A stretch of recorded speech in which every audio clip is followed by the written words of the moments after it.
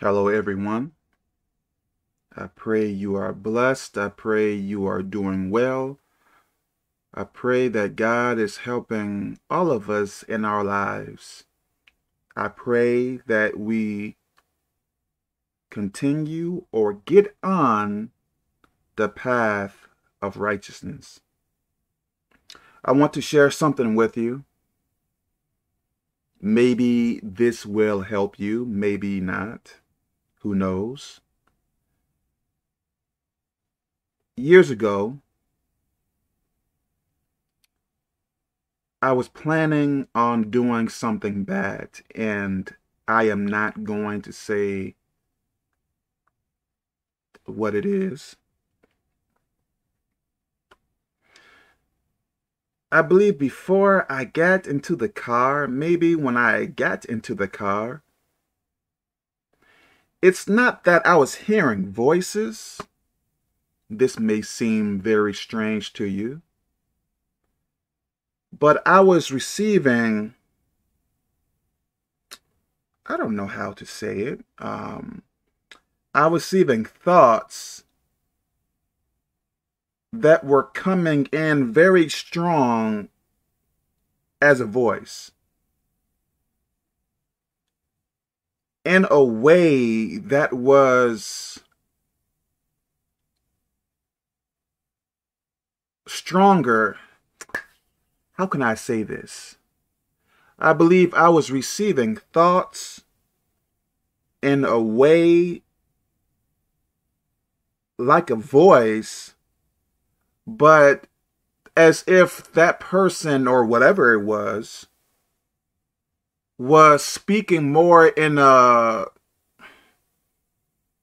can I say, authoritative way, like stop, more in that type of way, which doesn't happen very often in that type of way. And I can't remember every single fact. I can remember some things, but maybe at first, maybe the voice or whatever you want to call it, maybe at first it was not coming in very strongly, but I believe the more I was trying to ignore it, the stronger it got. I believe this was happening when I was in my car as well, perhaps. And I kept on, can I say ignoring? I guess I can. I kept on trying to push away those voice thoughts or whatever you want to call them. Like I was trying harder and harder to push them away. Then it got to the point where that voice thought stopped. Then when it stopped, I felt I felt a demonic presence in the back seat of my car. I did.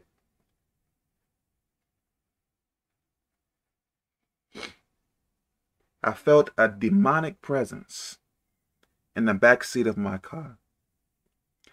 And I went and did that bad thing. I believe God is and was, even back then, so merciful to me. Now, can I say that voice thought or whatever it was the Holy Spirit, or I don't know what it was, honestly. I don't know. But it was trying to get me to stop. But I would not listen. I would not listen. And what I did was very wrong. And like I said, God was very merciful to me. Very merciful. What if I would have got into a car accident and died?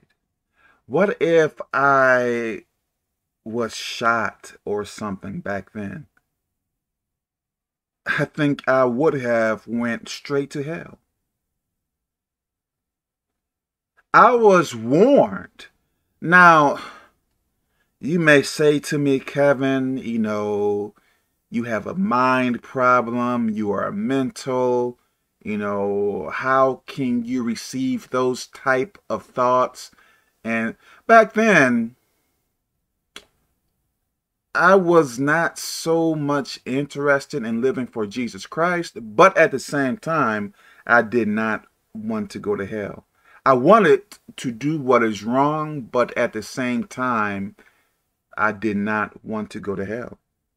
So I would ask God for forgiveness for my sins, but at the same time, I was, if I remember correctly, very comfortable and doing what is wrong. How foolish was I? Nonsense.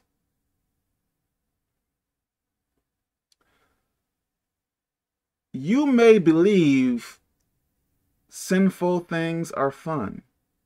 Maybe you are very greedy. Maybe you like to do what is wrong. Let me tell you this, it is not worth it. Think about this. Is doing what is wrong worth going to hell over? Think about that. I did quite a bit of wrong things in my life, and I can honestly say it was not worth it. In a sense, I did not really benefit from it. Yes, I can say that, yes, I may have received this and got this and done that, but in the end, I believe we all are going to reap whatever we sow. So if you think about it, what are you truly gaining? I believe what you are gaining is heartache. I believe what you are gaining is more trouble than what you need. I regret every bad thing I did in my life. I believe I did some wrong things because I thought it would be fun. It was not beneficial for me to do what is wrong, even if I thought I could get fun out of it. Please listen to what I am saying. Some people may say living for Jesus Christ is boring. It is not. Listen, man, that is a demonic lie. I believe there are so many things you can do in this world that is not sinful. Why, are sinful things the only thing people can do for fun? Honestly, I believe it is a demonic deception. You can do things that are not sinful, and I believe they can be fun for you. Living for Jesus Christ is not boring. Is it difficult? I think so.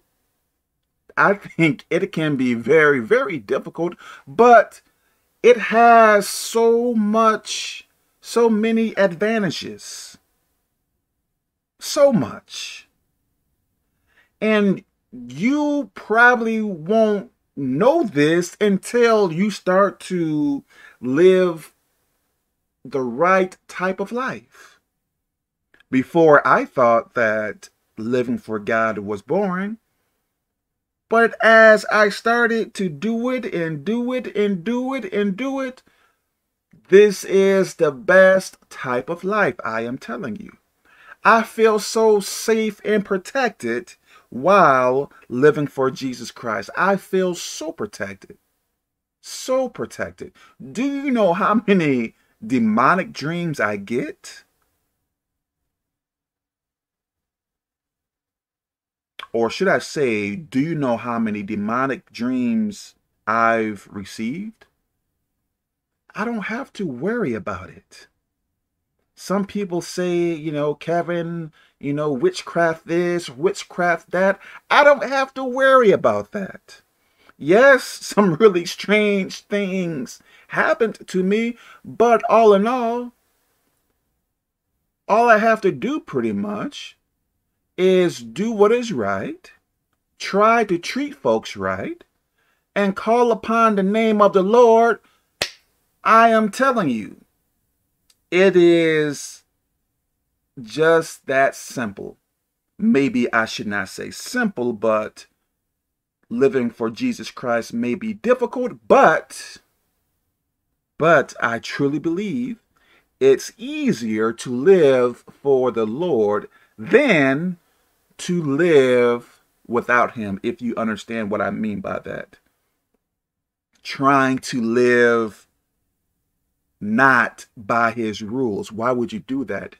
That is to your disadvantage. I believe you are spiritually weak if you choose to not live by the rules of God. I hope this is making sense. Living for Jesus Christ is not boring. Whoever told you that is lying, or they may not know. If you believe this to be true, as in living for Jesus Christ is boring, you are speaking out of ignorance, as I did back in the past. Living for Jesus Christ is great. It is amazing. It is the best thing in this world. I am trying to tell you. But you won't know it. Why? Because maybe you are not following him in that way. You may believe you know everything about Jesus Christ, but you don't. I believe as I try to do what is right, I believe I am learning more and more about Jesus Christ, more and more about, I guess I can say, intimacy with him. But where you are now, you may not know too much, and that is probably the problem.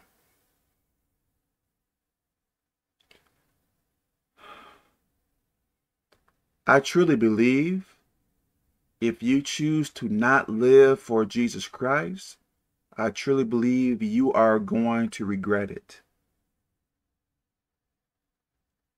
Back in my past, I would do a lot of cussing. I would, jump from woman to woman. Not a whole lot, but sometimes I would do that. In my past, I would go to these bars or so-called clubs, whatever you want to call them. I would, do this and do that.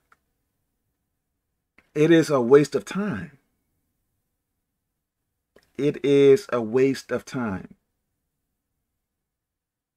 And I regret even going to those bars and clubs.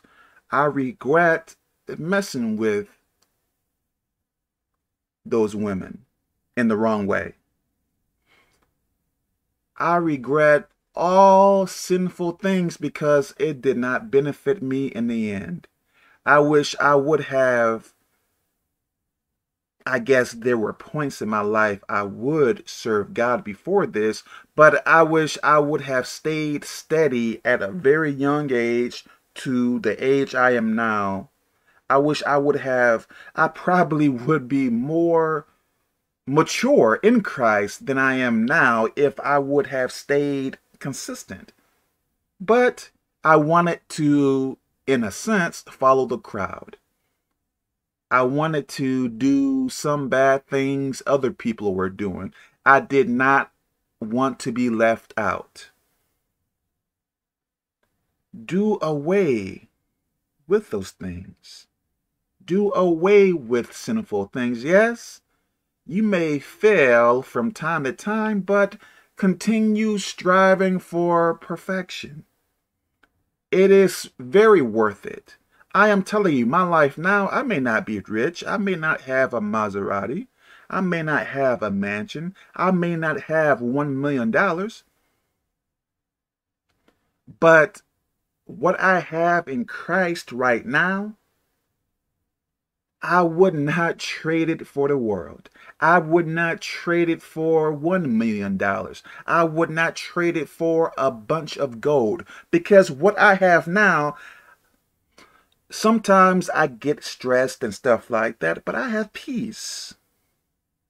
I have peace. I have protection. I have security. Like, what can really beat that? I don't have to worry myself all night and all day about what this witch is going to do, what this demon is going to do, what that person is going to do. I don't have to, listen now, I don't have to know everything. I don't have to know everything. I don't have to figure everything out. All I have to do is cry out to Jesus Christ. All I have to do is tell him about it and ask him to help me.